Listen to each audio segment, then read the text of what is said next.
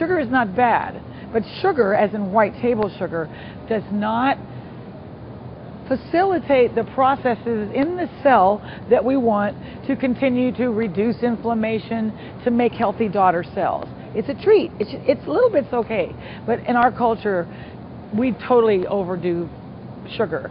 We have sugar in our cereals, we have sugar in our tea and coffee, we have desserts, we have Pop-Tarts, we have dessert after every meal, we have snacks all during the day. A 12-ounce can of cola or even a regular soft drink has 1/4 of a cup of sugar.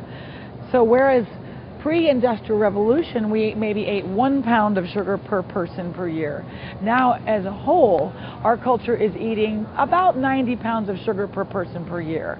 And we know in the laboratory setting that excessive consumption of sugar increases inflammation and does something in a cancer cell that we're not really excited about it doing. Cancer is an obligate glucose metabolizer. That means it's obligated to eat glucose. Glucose is the basic molecule of carbohydrate. Table sugar is glucose and fructose, so it's very easy for the body to uptake that glucose from table sugar. People often ask me, what about the sugar in fruits? That's a completely different animal.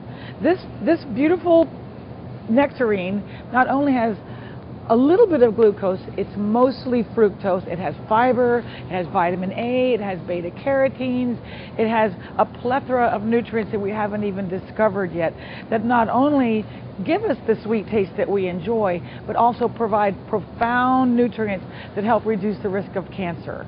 So it's not about sugar, it's about how much am I eating of sugar and where is that sugar coming from.